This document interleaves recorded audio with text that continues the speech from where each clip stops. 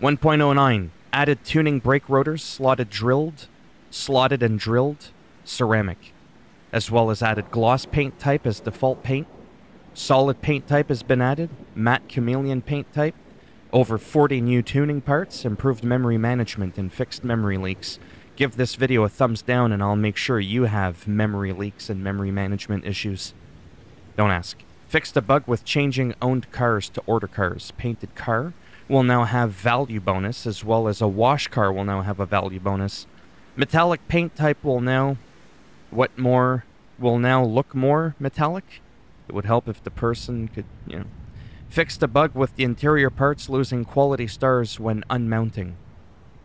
Fixed a bug with car configuration select window. Slowed changelog scrolling speed. Bonus parts could no longer be found in junkyard and barns.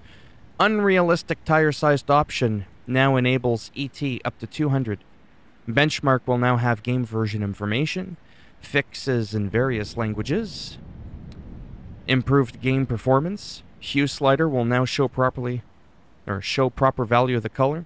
Fixed a bug that allowed to have more cars than available places. Complete a task in order window will now change color to gray.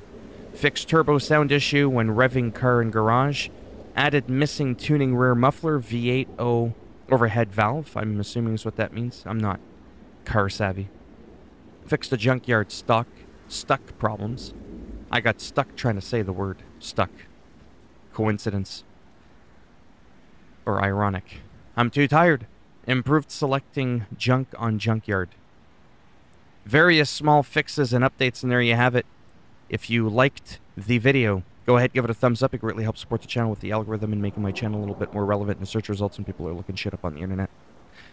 You didn't like the video, go ahead, give it a thumbs down. You'll get to keep your thumb this time. I won't snap it off inside your ass, and instead, I'll make sure the next time you go and get in your beloved vehicle, this is what you get.